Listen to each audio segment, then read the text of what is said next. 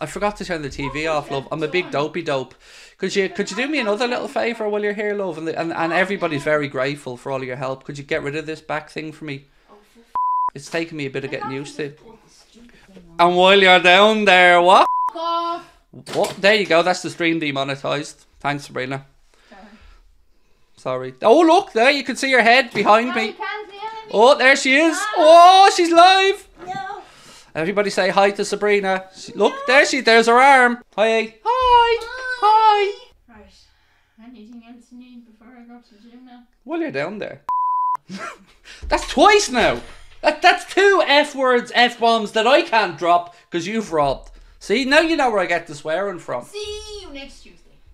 Yes, I'll see you next Tuesday as well, love. Love you. Right, so Chris has said sell Lucho and buy Geertruida and Kudus. On both of those things, let's start off with the selling Lucho. So Liverpool don't want to sell Diaz. That is the line coming out of the football club, but that doesn't stop Barcelona from having googly eyes towards Mr. Luis Diaz. So with regards to Lucho, Dario, who I would put in the very take it with a pinch of salt range, have said that Liverpool have put a €75 million or just under £70 million price tag on Luis Diaz should any club wish to come in and try to secure his services. Now for me, there's only really 2 clubs that could possibly come in. PSG and Barcelona. It looks like from a lot of the publications that I've been reading over the past week or so that the likelihood of one of our forwards leaving is probably fair. And the 2 names that keep getting mentioned are Diaz and Salah. Now, I did my keep, loan, sell, buy video, which went up yesterday, and I hope you got a chance to watch it. But some of the comments seem to really have no basis of reality. People saying things like, sell Salah, are you mad? And yet you want to keep Darwin. Well, I think these things need context, right? And part of the context is Salah has 1 year left to go on his deal. He's 32 years of age. And the other players, Darwin Núñez, who we haven't seen the best of yet, we've a new coach coming in and he's got at least 3 years left on his contract. So these things always need some context. It looks like Diaz or Salah, one of those 2 are sort of... They're being spoken about in journalistic circles as the likely ones or one to leave if Liverpool do indeed lose a forward. I'd keep Trent at right back and have Maka, Bajcetic, Ederson as options for the double pivot, but I think Trent could work in a double pivot. So I'm intrigued to see what Slot does, because I know a lot of us assume Trent's going into midfield. And, you know, the fact that Gareth Southgate's looking at him as a midfield option for the Euros kind of just pushes that further along. But those who've watched Arne Slot will know that he plays sometimes with an inverted fullback, and Trent may well stay a fullback. And if he does stay a fullback, then we may have the situation you're talking about where you've got like a Bajcetic and a McAllister or a Gravenberch and an Ederson or other options. So yeah, it is going to be very interesting, which is why I'm looking forward to hearing from Arne Slot, because I can imagine one of the first questions he's going to be asked about the playing squad will be about Trent's position and of course Trent's contract. I think this is controversial, but I think Trent could be a Beckham type player on the right wing. So I would be lying to you, George, if there weren't times where I did think similar to your good self. But ultimately, when I've heard coaches and players and former players speak about Trent, they're always at pains to say they want him in the middle of the park because that's where he can do his best work. That's where he can show his full range of passing. That's where he can be the best version of Trent and impact the games the most. I think the days of a David Beckham wide player, football is a little bit different now. They're more interested in attacking the half spaces than those, and they were beautiful crosses from David Beckham. A bit rarer these days. Now, ironically, Trent has the capability of those exact type of balls you're talking about. Kind of, I call them the Man City De Bruyne balls towards the back post, late run coming in.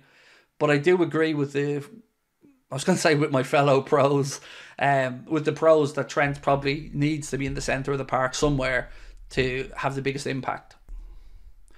So this comes in from The Echo and Ian Doyle, who said, a new wide forward is more likely given the doubts over the long-term features of Mohamed Salah and Luis Diaz. Like I spoke to you guys about earlier on, they were the 2 names in media circles that are most likely to depart either this summer or next summer. So Ian goes on to say that Johan Bakayoko of PSV Eindhoven and West Ham's Mohamed Kudus offer the greatest intrigue. Leeds winger Crescencio Somerville is another worthy of note. Now on Somerville, it's a real mixed bag. Some people believe that Liverpool are no longer interested, and then others like Fabrizio Romano and maybe even Ian Doyle believe that we haven't made the final decision yet. Everybody agrees that Somerville was somebody that was on the list of people we were looking at. It's just a matter of who you believe with regards to whether we backed away at that interest or not. Chelsea have been linked with him quite strongly as well, and they were the favourites with the bookies to sign him. They were like 6-4, something like that, to sign him. So look, I want to start off tonight with, I guess, a bit of a clearing of the air, because the other day we did report on John W. Henry's compatriot or FSG co-owner Tom Werner speaking about the idea of Liverpool playing games in New York, Sao Paulo, Tokyo, Riyadh and everywhere else in the world. Well, it seems like that our owners are on different pages. Now, Tom Werner's background is in television production and stuff, so no surprise that he wants to try and add some glitz and glamour to everything. But Forbes have reported, so, you know, Forbes is a pretty serious outlet. Forbes have reported that Liverpool owner John W. Henry is against Chairman Tom Werner's idea of playing Premier League games abroad, commenting that it's not something he is interested in or would advocate for. John, you're not going to hear me say this many times, my friend, but thank you. Well played, Mr. John W. Henry. For once, I'm actually giving you a thumbs up, John. Most Liverpool fans have high expectations. Yes. And it's tough, Leon, at times to figure out what's realistic and what's... I don't know a better phrase than the one I'm about to use, so I do apologise in advance for this. But at times, the Liverpool fan base, me included, some people are very happy with the way FSG operate. But then there are other people like me who feel like we've almost been browbeaten or have Stockholm syndrome of our expectation levels.